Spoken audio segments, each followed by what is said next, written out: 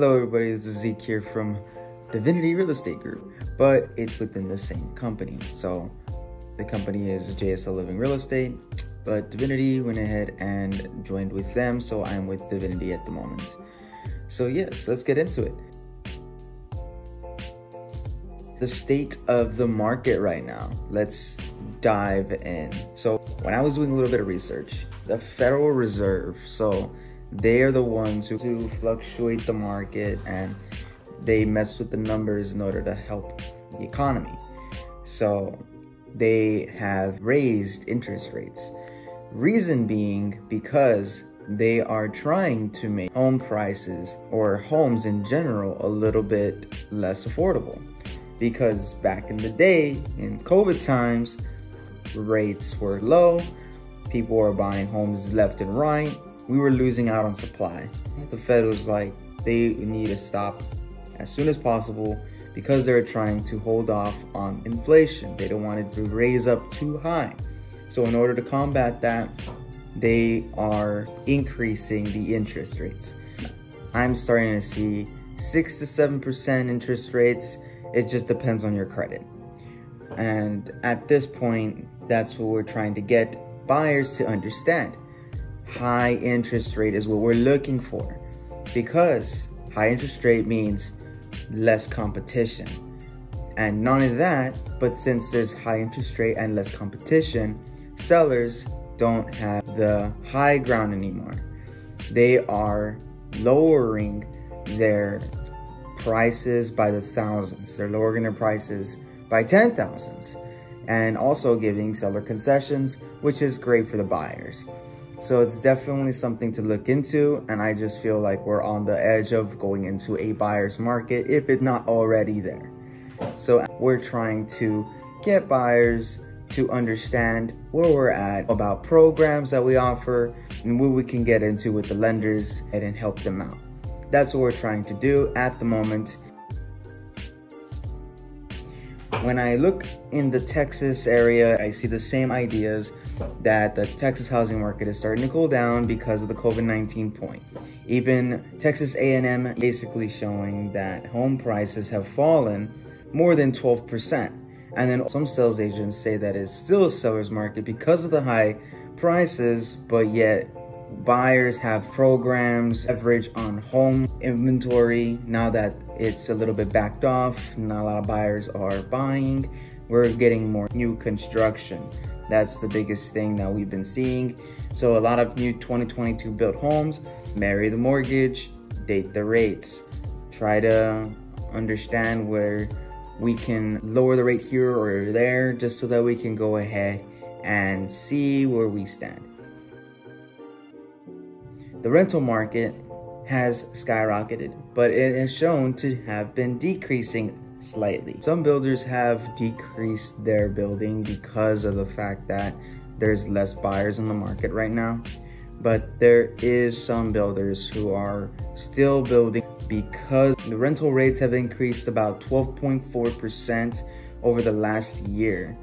So the buyers are trying to escape the rental market at this point. So yes, so some of the apartment developers have joined to help continue. Making more rental properties is gonna increase the supply of rental units.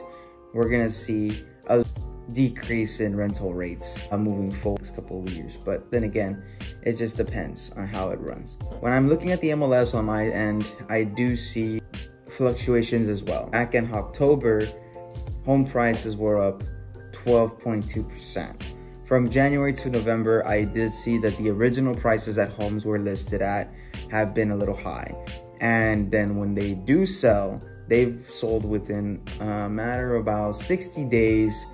And when they sell for a little bit less. But it's been pretty consistent. So it sells low, but then it goes back to high, and then it sells low. So that's kind of like the trend I've been seeing at this point. Texas A&M University even shows that the Fort Worth, the Austin, the San Antonio, Dallas areas, and Houston areas as well have shown to see similar drop-offs. At 12% of homes prices are fallen after they've been listed. And the RGV is a great place, you know. A lot of people have been looking into the RGV or South Texas, the valleys. People are coming from different states around the nation and looking into this area. Why?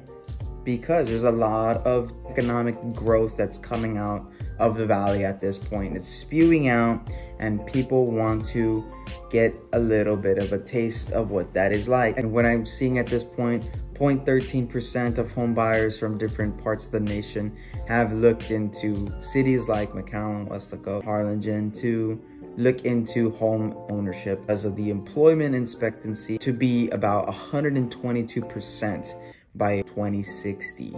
So it's definitely something to look into, as well as personal income growth looks to be about $33,000 at the moment and is expected to rise to $227,000 coming in 2060 as well. Valley is growing, and it is something that the nation should see. Not only that, but 895,000 is our population at this point from McAllen, Edinburgh, and Mission areas.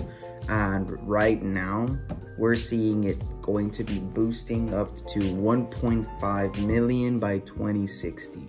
That is an insane number, just to show that the valley is growing and is definitely on track to get there. So keep your eyes peeled on what is to come. It's a growing market. Builders are building, subdivisions are being developed, new constructions everywhere, bridges being built. One of the main things of transportation right now that is trying to get completed. It's gonna be a very good thing.